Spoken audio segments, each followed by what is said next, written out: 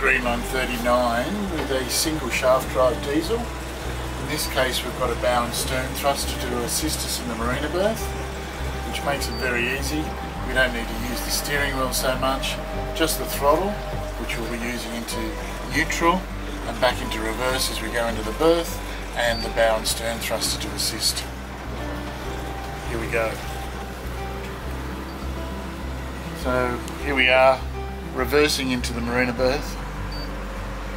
Again, what we'll do is we'll centre the steering position into 0 here, so we know the rudder is straight, and we can use a little bit of steering if we need to, but the best thing to do is just to use the thrusters to straighten the boat and turn the boat and leave the actual steering right in the middle. We don't need to touch the rudder at all, and just use the bow and stern thruster. So one click in reverse is enough as we slowly come in at around 1.8 knots into a breeze of around 10 to 12 knots.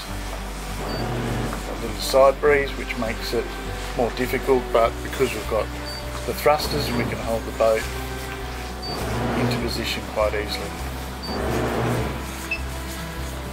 We'll just click it into neutral while we got momentum to line up the berth now, and when it's lined up we can click one back in to keep the momentum going.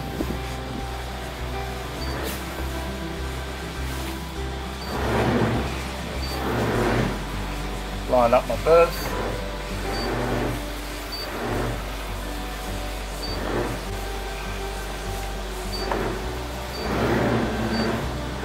Once I'm in line, I can go backwards.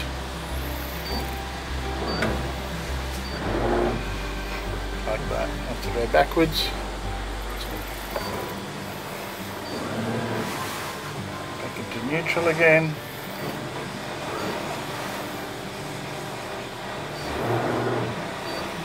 And we're in, so we just click it one little click into forward, stop hitting the wharf.